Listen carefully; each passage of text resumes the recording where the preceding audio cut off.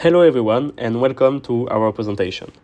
Our presentation is on the topic that affects our everyday life, noise pollution, and more specifically the traffic noise pollution.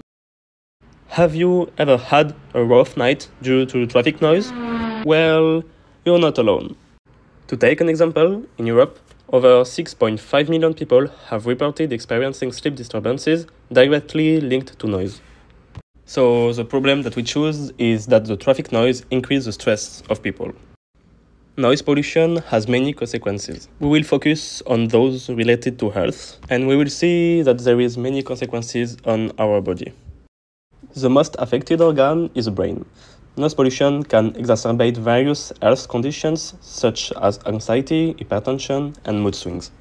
The heart is also significantly affected, with an increase in heart rate, elevated blood pressure, and an increased risk of myocardial infarction.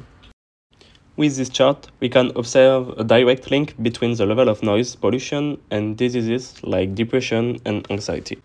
So how does traffic noise pollution affect us? It increases stress, anxiety, and the risk of depression. It disturbs sleep, communication, and concentration. And it can affect the entire body, causing many disruptions and problems.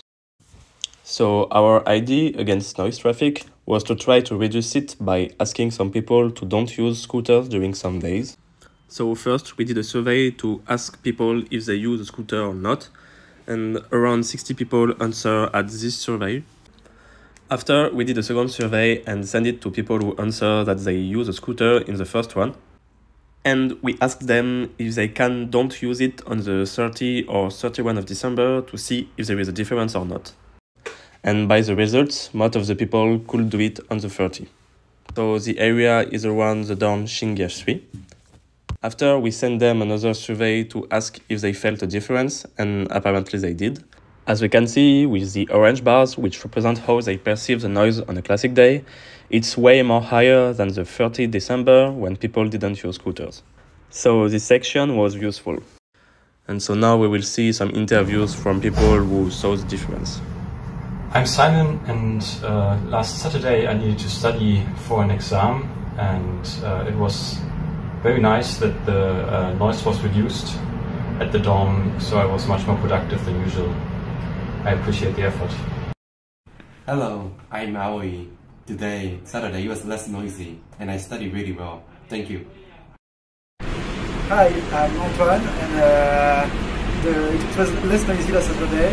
I could have worked better, so it was nice.